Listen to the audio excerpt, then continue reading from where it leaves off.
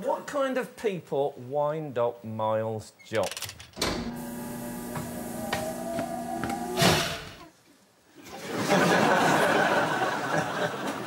Well, the people that deserve to go in room 101 are parents who allow their children to climb up slides.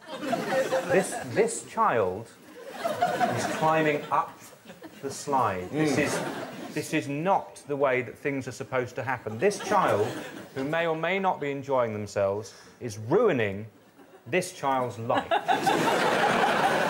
don't know which sort of thing George Orwell was concerned about when he came up with the idea, but this child belongs in some sort of eternal damnation.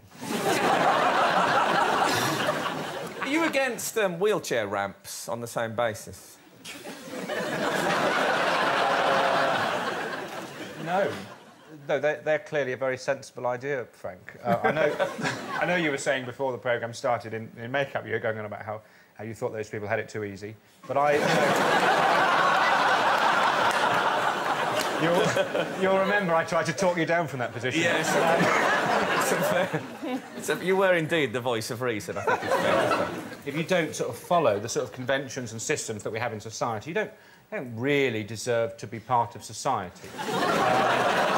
We should show what happens, actually, when you try to go back up the slide, but we're not allowed to show this kind of clash with children, so we've had to get some other creatures to stand in for them. And there you go. But they do try and go back up there. That's what happens. That is why pandas are dying out. I used to love climbing up slides. Right, well, you're a danger and a menace. Yeah. That's all about what kids do, isn't it? It's about the kids then having a fight, who's going to get up or who's going to get down. Oh, yeah, you know, yeah, no, that's part of life. If what you sort of get high on is forcing children to fight and wrestle, I can appreciate this is the sort of thing that you ought to encourage, but...